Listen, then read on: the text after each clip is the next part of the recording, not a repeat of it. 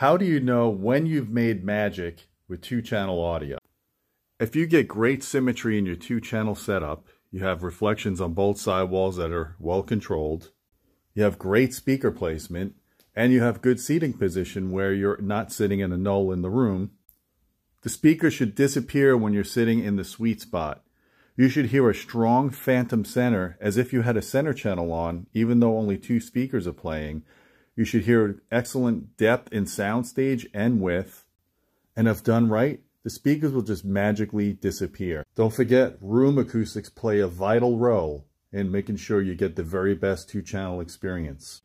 So tell me how I know that you have two-channel nirvana right now in the comments below. And if you like this video and you want more tips, please subscribe to the channel. Thanks.